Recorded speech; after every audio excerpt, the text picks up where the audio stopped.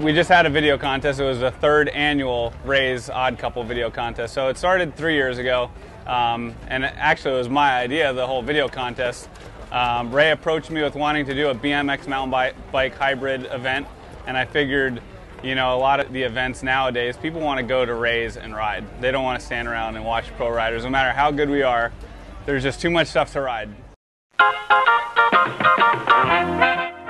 By making it a video contest, the pro riders could film when the park was closed, and then we could put together these videos and wham bam, show them to people Saturday night. So we could ride with the people all day, and then Saturday night they could check out the video. And then the other cool thing was it allows BMX guys that have certain skills compete with mountain bikers and whatever, and everybody could kind of play to their strengths. So that's how the whole event came about. All right, you guys, we got the top riders coming in this year for the Odd Couple contest.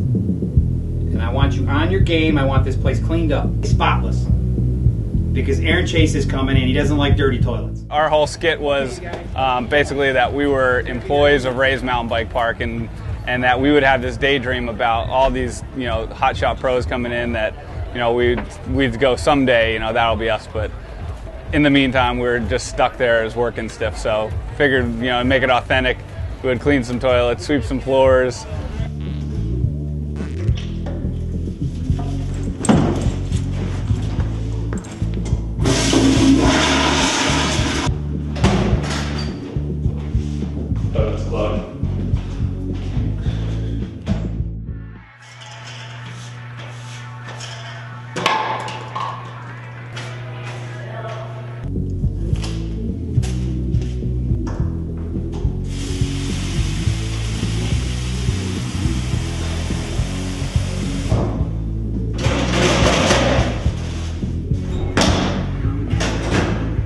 We were going to do the toilet cleaning section all along, and then when I was in there I said, you know, it'd be really funny if I finish one and then somebody comes out and they're like, toilet's clogged, you got to do another.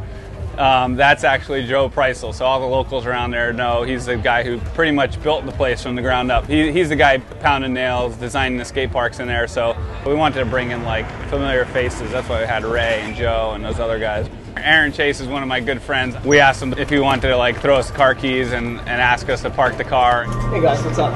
Hey, can you park my car for me, please? All right, thanks a lot. Losers. And the other rider was Rocco Quintinelli. He won the event last year, and he kind of blows off Ray in the video and says, sorry dude, I only sign checks, not autographs. Well, he thought he was saying that to me. So we filmed it with Rocco, with me saying, hey Rocco, can I get your autograph? And he's supposed to be blowing me off, so that's why he was so rude. But then we had Ray film a section going, hey Rocco, can you sign an autograph? And we put the two together, and it looks like Rocco's blowing Ray, the owner of Ray's, off. Hey Rocco, would you sign this poster for me? No, bro, I'll sign checks, not autographs. But I'll take a walk. Man, look at these guys, a bunch of hot shots. I wish we could enter this thing. Someday. My teammate was this guy, Clint McMahon. He lives in Cape Cod, Massachusetts. He's pretty much the complete opposite of me. I'm a really technical, controlled rider, and he'll usually just flip anything or three anything. He'll just try the craziest stuff. So I figured, you know, we'd really balance one another out. But the flipping and the spinning and whatever caught up to him because the first day he got injured. So we only got like 2 or 3 clips. The format actually worked good because it was always our plan to end the section with Ray going, hey guys, get back to work. Guys, get back to work. Which kind of gave us the ability to cut the video wherever we wanted to versus trying to like fit a timeline.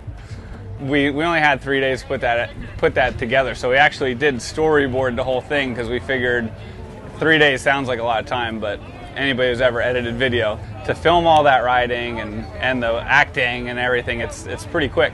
So we storyboarded out the whole thing so we could just like bang out the shots and make sure we had everything done. But it came together pretty well, and we were definitely happy with the fun video. The crowd liked it, so it's pretty neat. Even just it was like the smallest amount of acting, but it definitely puts it in a whole new perspective. You realize it's not as easy as it looks. So definitely won't be sitting on the couch watching like Johnny Depp anymore going, man, I could do that for $20 million.